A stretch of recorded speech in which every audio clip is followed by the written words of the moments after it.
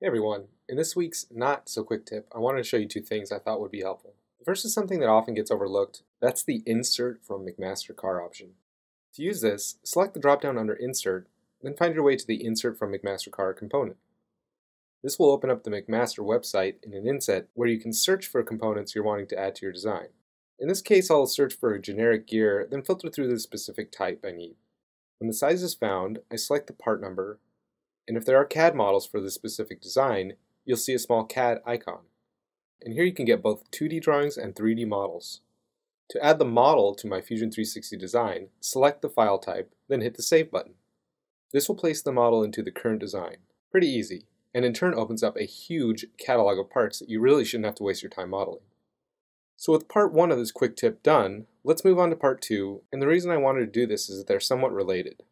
Next, I want to emboss the McMaster part number to the side of this model, but I don't want to use straight text. Instead, I'll leverage the incredible abilities that our SVG Insert will open up. To create SVGs, I'll be showing two pieces of software.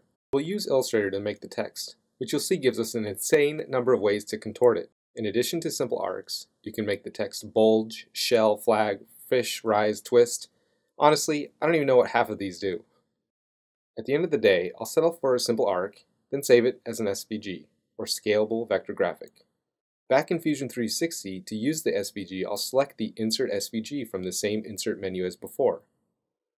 Define the face or plane I want to attach it to, then scale and place it to my liking.